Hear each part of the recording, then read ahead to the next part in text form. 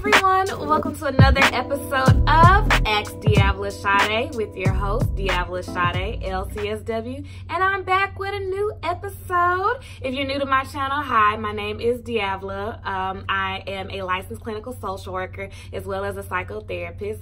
My channel is all about things mental health, where mental health meets the millennial. So I like to bring content just based off what, us millennials experience regarding mental health, but also relationships, you name it. I like to discuss it. Which brings me to my topic today, which is dedicated to business and relationships. And the title of this video is going to be why marriage is going to be either the best or worst business decision you will make in your life.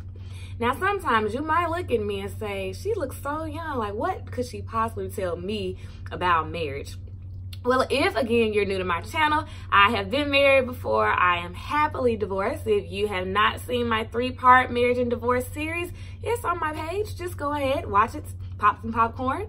But yes, I want to just give my take on why I feel like marriage is the best business or worst business decision you will ever make.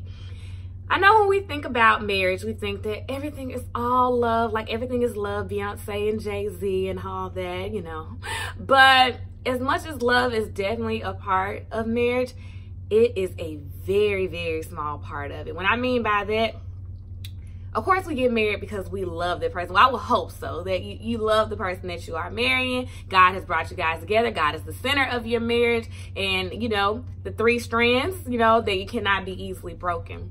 I think a lot of people fall in love with potential over credentials.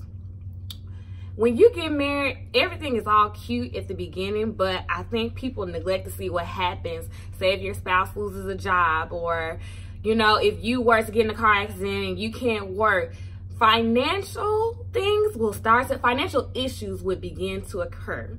And you don't really know someone, 1, until you marry them, 2, until you live with them. And you need to know, what am I getting myself into?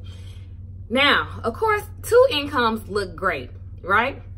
Past that, when I was married, there was a stint in which my ex-husband had lost his job. I had to be able to pay the bills when he didn't have a job.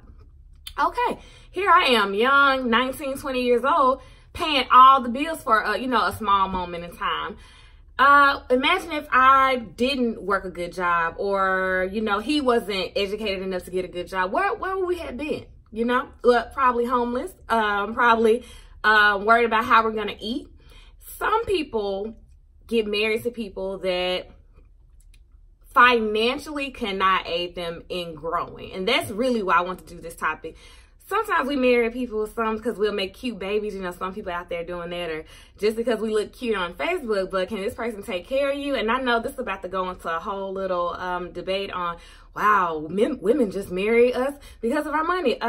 No, we want to marry you because you're a provider. Like, love is cute and all, but can you provide for me? What are you ambitious? Like me, when I get married again, my husband has to be ambitious. He has to be a hustler by nature, because I want to make sure that if I lose my job or somewhere to happen, you can still take care of us. You can take $1 and make it 10, and I think a lot of what's going on now, women, we're very independent. Like, we're super independent, and we are hustlers by nature. We're built to be hustlers. Like, we're groomed to be hustlers. We go to school while doing a side business, while up here working like 3 jobs. And we want the same for our men. And I think there's nothing wrong with it. There's nothing wrong with saying that I need my man to be able to make just as much as me or more than me. And I think a lot of people get caught in that. And it's not because it's a fad and it's a social media thing, like, oh my God, we're gonna go half on rent. No, if whatever you want to do in your household, that is completely fine. You like it, I love it. But personally, for me, like I said, I need someone that is going to provide. Providing means, like I said, you're able to put a roof over our heads, whether I have a job or not. You're able to put food on the table. You're able to put the lights on, everything that I can do. I would never ask a man to do anything that I could not also provide, you know, that I can also do. So if I'm making this certain amount of money, of course, if we're living a certain lifestyle, if I were to lose my job, we still need to be able to pay the bills. So we need to be equally yoked when it comes to the finances. Because if either one of us lose our job, who's going to pay? I need to be able to pay the bills by myself if you lose your job, you know? So my thing is, when you're thinking about marriage, think about that you love them. Think about that they love God. But also think about, are they cool with just staying in the same job for the next 20 years and making minimum wage or whatever the case is? If they're cool with just staying in the same box and don't plan on growing, they're not good with their money. Another thing, if they're not good with their money, you don't probably need to marry them, because I'm sorry, if you're not good with your money, how I know are you gonna be good with my money? No. If you spend your money recklessly and you're not investing in anything, and your whole check is gone, you're gonna spend my whole check too. So that's another reason why I think it's the best or worst business decision you can make is picking the right spouse. It's a lot, because I think we live in a society where people are so afraid that men are trying to take advantage of women financially. Women are trying to take advantage of men financially, and it's just not true. Marriage is a business partnership, and most people do not get that. Marriage is definitely a business partnership. Marriage can make your credit go up. Marriage can make your credit go down. Marriage can make you live in a nice house built up on the ground, or it can have you living in Section 8. Like, marriage is business. When you think about, if you were to go into business with someone, would you go into business with someone who did not manage their money well? Like, would you start a business from the foundation up with someone that was reckless with money, was not good at making financial decisions? No, you would not enter a business relationship with anyone that was not good with their money. So why would you enter a marriage with someone that wasn't good with their money? That's my point.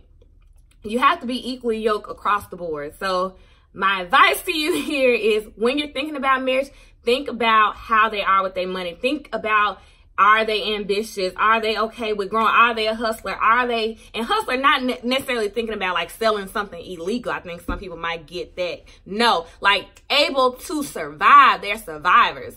So they also are thinking about generational wealth. A lot in our generation, we don't think about generational wealth. We're just trying to make it to the next thing. A lot of people don't even have life insurance. Like, so you just gonna just use GoFundMe forever to fund people life insurance? Like, sometimes in our culture, we do not make the best business decisions, and we all have to do better. Women, if you out here buying Louis bags, but you ain't got life insurance on you, your parents, your kids, then you're not making good financial business decisions. And the men, you guys should not date women like that. If you are not good with your money, just don't date each other. Just stay broke by yourself, okay?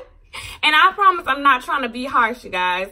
I'm just I thought about this, and I had a conversation with someone about this, and I'm like, when I got divorced, it was some financial things that I did not expect that affected my credit, that I had to build it up. Now I'm almost at 800, but I had to rebuild my thing. A divorce is expensive. You know, like I said, when he lost his job, okay, that all came back on me.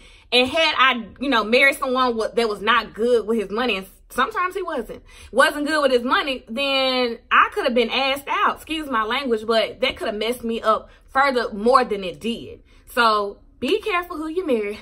Make sure they got goals. Make sure they're responsible. Make sure they know something about investing. If they don't teach them, if they're willing to learn, cool. Just don't be with anyone or marry someone that is reckless with money. I would give you that advice. But, y'all gonna do what y'all want to do anyway. All right, everyone, that's all I had for you today. Again, this is just based off a conversation I had. I wasn't even planning on doing a video today, but I was like, why not?